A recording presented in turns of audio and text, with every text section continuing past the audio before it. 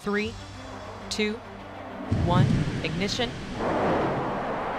and liftoff of Starliner and Atlas V, carrying 2 American heroes. It was 5th of June 2024. Two NASA astronauts blasted off from Cape Canaveral, Florida aboard Boeing Starliner spacecraft. They were headed for the International Space Station. What was supposed to be a routine one-week mission turned into something far more complex. As of today, NASA astronauts Sunita Williams and Barry Wilmore are still stranded aboard the ISS.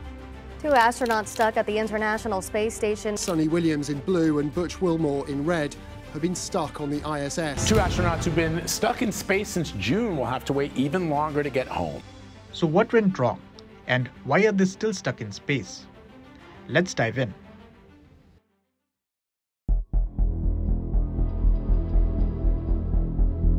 US President Donald Trump recently tasked billionaire entrepreneur Elon Musk's SpaceX to bring back the stranded astronauts from the ISS.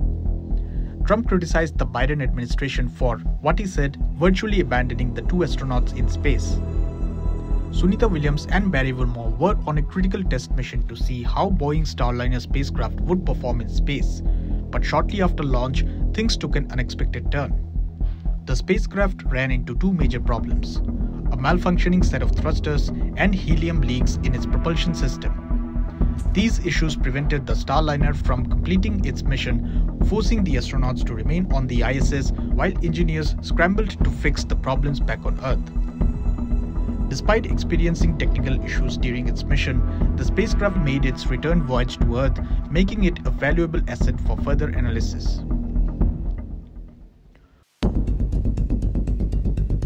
Once the Starliner successfully docked with the ISS, Williams and Wilmore began overseeing tests of the spacecraft's systems.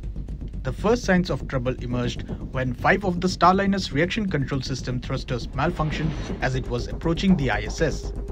These thrusters are essential for adjusting the spacecraft's position in orbit, which made the malfunction even more critical. Additionally, helium leaks were found in the propulsion system, further complicating the situation. By 24th August 2024, the decision was made. Starliner was too risky for the return journey. Williams and Wilmore are still stuck in space, undeterred by setbacks. The retired Navy captains continue working aboard the ISS. Recently, Williams shared her 7-month space experience with students in a virtual Q&A. She said, "I've been up here long enough. Right now I've been trying to remember what it's like to walk. I haven't walked, I haven't sat down, I haven't laid down. You don't have to. You can just close your eyes and float where you are right here." Given the technical issues with Starliner, NASA turned to SpaceX's Crew Dragon spacecraft for a safe return mission. Just after President Trump's statement urging Elon Musk's SpaceX to step in, NASA confirmed it was working with SpaceX to bring the astronauts home safely. Recently, NASA announced that SpaceX will manage the return of the astronauts as part of their Crew 9 mission. The Crew 10 launch has been moved up to 12th of March pending final safety checks. Initially set for late March, the mission will now use SpaceX's Dragon spacecraft Endurance.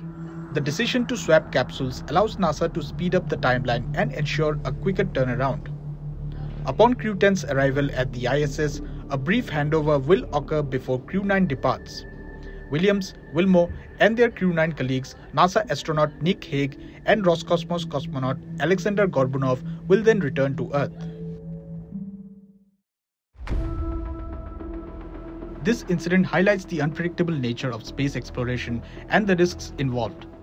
The current situation reminds us that even the most carefully planned missions can be thrown off track. NASA's Apollo 13 mission and the Columbia disaster are classic examples.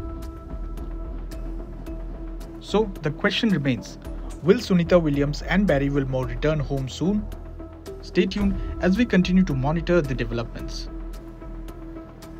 If you enjoyed this video, don't forget to like, share and subscribe to Business Standard for more updates on the world of aerospace. Thanks for watching.